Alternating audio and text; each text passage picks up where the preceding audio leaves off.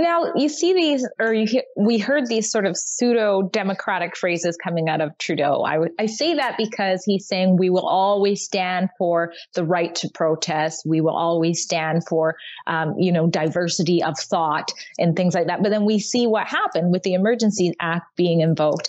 And so my question is, if this is justified in this situation, and we know that it was a peaceful protest, even Trudeau, he said, there were people with extreme ideologies that may have acted, not that they did act, that they may have acted.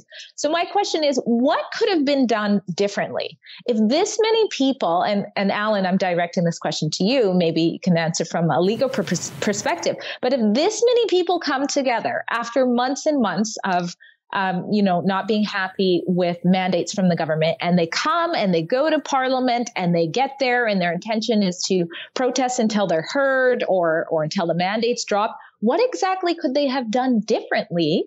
Or anybody gone in the future, what could people do differently so that this Emergency Act isn't enacted? Well, that's a really good question, Drea. And what can people do differently in a protest of that size? Yeah. Almost impossible for anyone to really control something like that, right? Because, and let's just be like honest about this protest. It was unprecedented, right? And it was unprecedented because there was so much dissatisfaction out there about what the federal government was doing and what provincial and municipal governments were doing, right? But I don't think anybody will be able to control a group that's that big and that diverse and even that diffuse, right? Because it's all over the country. Now, as for not doing something to prevent the invocation of the Emergencies Act, that's somewhat out of our hands, isn't it? Right. Because those decisions are made behind closed doors by the government and their advisors in cabinet meetings and in these IRG meetings. So I don't think we can do anything about that except vote for better politicians who won't invoke these acts which are potentially abusive.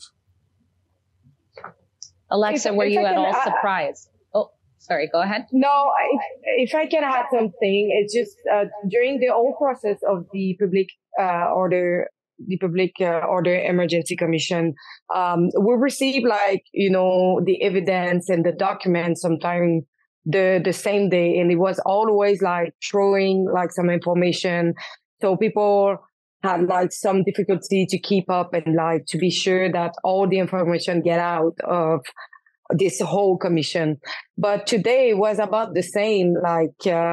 We received first of all in 2 hours lock up in a room with a document about 2,000 pages in 2 hours to review and to get the information out. I have again the impression that they don't want that we get the bottom out of all the information that's been said in that report, because in a month from now, when we will probably pass through and digest this whole document, people will have passed to something else and just forget about this commission since they have the verdict.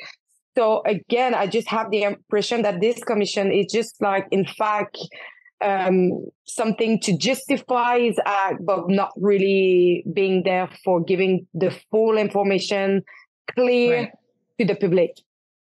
Right. Yeah. It's impossible for you to go through 2,000 pages and then be able to convey the meat and potatoes of what was written in the ruling. Can you tell us something you did come across in the time that you've been able to look at the documents that people should know about? But first of all, they were talking about disinformation and misinformation. And they actually say that the news media have contributed to it. And they give the example of the arson, the fire that they were supposed to be related to protester of the convoy, but that finally the police came out and saying that they have no link with the protesters. So that was one of the false information that was spread in media. Also, they were talking about they talk a lot about the disinformation and misinformation about COVID-19. They did talk a lot and repeatedly, like they say it about, and that probably did create more pressure and more people involved in this movement. I was like, okay, it depends on what you're talking about, disinformation and misinformation. We can be more clear at this level. Who is spreading the misinformation in that level? According to whom? They exactly. And they also talk a lot about the miscommunication between all the law enforcement, the government, and institution too. We know that they had a lack of communication. It's why most of their recommendation is giving to improve that communication between the different institution and police. They also talk about some of the members from group that joined the movement that was not really related to it, but they joined as the Farfada from Quebec, and also Pat King and Romana, that actually unfortunately painted badly the whole movement. Same if they are not with all, like they don't represent all the protesters. So some part I'm actually in totally disagree, as he say that he doesn't believe at all the Hendon report on what they say about the violence that was present. The Hendon reports say that there were not no violence and no nothing to report on illegal action. And they say I disagree with the violence because he heard some testimony about having violence in the convoy. So it's his own interpretation, we will say, and I have the impression that he's taking really aside when we really look at all the recommendation in his opinion on the whole report. Now, Alan, did you get a chance to look at the recommendations that were made for the next time or even possible revisions to the Act? And what did you think of them? Thanks for asking. I haven't had a lot of time to read over the Act, but I did go through the recommendations briefly. And the one recommendation that really stuck out for me was that the commissioner suggested that the reference to threats to the security of Canada should be removed from the definition of a public order emergency. And I think the effect of that is that it makes a public order emergency a little bit easier to invoke. Right. Yeah. And so that's something that I would actually respectfully disagree with the commissioner about. I think that's an important part of the Emergencies Act. It's an important part of the definition of a public order emergency, and maybe we can beef it up a little bit. Maybe we can clarify it a little bit, but I don't think we should get rid of it entirely, because that's really what was most contentious at the public order emergency inquiry, right? It was this debate over whether or not there were threats to the security of Canada, specifically in terms of threats of violence, or serious violence to persons or property. You know, you're right. And it would make it way more easier. I mean, the bar would be quite low after that. Alexa, did you want to comment on that? Yes, because I read all the recommendation myself, and as I say, yes, this is true. They try to make the Emergencies Act more available, more easy to use. But also, I didn't really like the recommendation 53 that actually talk about the government to fight against disinformation and misinformation on social media, and to try to stop all this like in propaganda online. So that just give me more power to the government to put more law in place to control all what we saw online. And to circle back with Prime Minister, and I know you guys might not have seen this yet, but he says that he would have rephrased the small fringe minority, and that really that language was sort of meant to just a small amount of people within the group who had been spreading misinformation and disinformation. And he even said, are linked to more deaths. So he's accusing this sort of cabal of the trucker movement as killing people. And on the flip side of that, he's saying that all these people that came together are just dumb idiots that followed those people's misinformation. What do you make of that? Go, Alexa. I know you're burning to answer it. yeah, because I saw that also in the report, and what they say in the report, they say, and that is Rouleau saying that, they say, I expect that the Prime Minister was intending to refer to a small number of people who were expressing racist, extremist, or otherwise reprehensible views, rather than to all Freedom Convoy participants. I'm sorry, but I always say it. It was like the small fringe minority who are on their way to Ottawa, who are holding unacceptable views. It was not about racist or stuff like that. It was about the fact that people were at like another line of thinking about the decision making by the government from the last 2 years. Yeah. Alan, I'm going to ask you a question. Sheila asked me, she basically, neither of us were surprised about the findings. So my first question is, were you surprised? But is there a time during the whole commission where you thought this is the result we were going to end up with? Is there anything that made you think that way? Well, no, I'm not surprised by the findings, right? And I don't think there was any point in time when I thought, oh, that's it. The commissioner is going to rule in this way. I always sort of suspected that this would be the case. And part of the reason for this, Drea, is because the terms are not very precise, right? And this actually comes out in the report a bit. When you look at the words,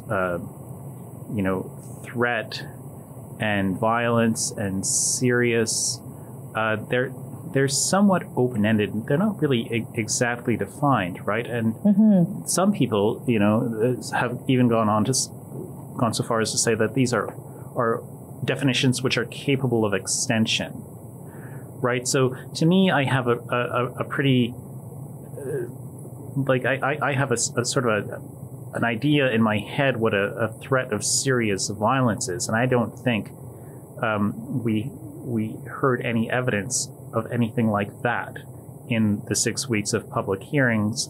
But there are a whole lot of little things that we heard about, and it's no surprise to me that all those little things have sort of cumulatively added up to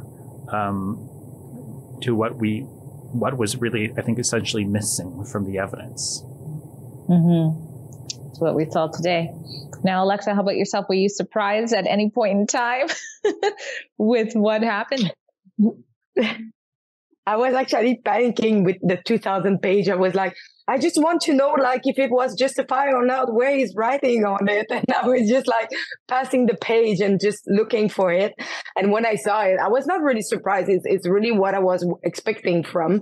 But now my question remains. We know that some MP went out to talk about the verdict, and as the NDP, who actually say that is a failure of the multiple level of policing. So they will ask for an election since the NDP will do a lot of different in the balance. So this is what I need to see. Do we will have an election or not? Right. Yeah. There was the statement that it was a failure of federalism. And so what do you make of that statement, Alan? This statement that the It was one of the concerns. In the Public Order Emergency Act was a failure of federalism? The finding was that it was justified, but he said that there were concerns that there was a failure of federalism within that. Well, I haven't arrived at that part of the report. If it's in the report, this is all right off the cuff. But do you believe there was a failure of federalism? Working with the other provinces that were involved in this. Well, there's there's a duty to consult with the other provinces, and I haven't read what the commissioner said about that yet. But it seems to me that whatever happened there, if what happened counts as consultation, it wasn't really meaningful consultation, right? These provincial ministers were gathered on the morning of the day when Justin Trudeau decided to invoke the Emergencies Act. Some of them expressed concerns. They had no warning, really. Right. No formal warning, at least. And is that a breakdown in federalism? I wouldn't go so far to say that. I'd say that it's just an example of the act not working out like it was supposed to work out. But I think, generally federalism is a good thing for people who don't like who don't like tyranny, right? Because it divides powers between different governments, right? So one person or one government is not in charge of everything. And that's one of the traditional justifications for federalism. I think that's still in place. It's not a federalism problem. It's a problem with politicians. Mm-hmm.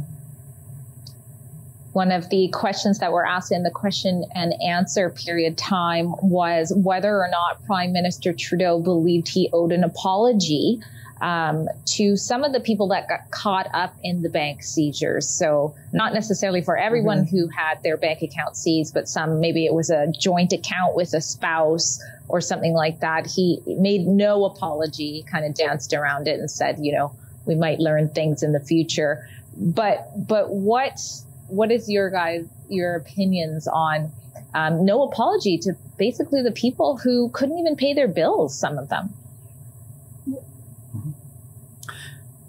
Yeah, well, I think, number one, he should apologize to people who had their accounts frozen. Even if he was justified in doing that, there should have been some way for these people to get their accounts unfrozen.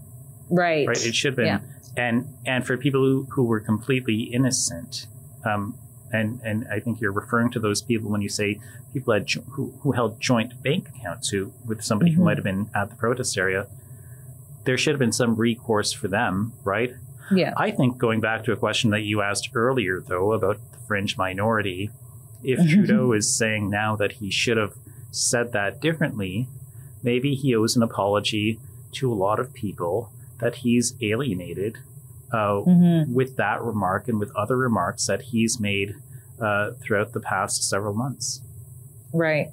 And he said, I wish I would have worded it differently, but still no apology. So, yeah. That's a clip from something we call Rebel News Daily. It's our daily live stream hosted by my friend David Menzies, but the show also includes a rotating cast of hosts and special guests, including me. It's a great way for us to talk about the news of the day as the news is happening in an unscripted fashion, and it's an awesome way for you to interact with us as well. We stream every weekday, 1 p.m. Eastern, 11 a.m. Mountain, wherever you find Rebel News. See you there.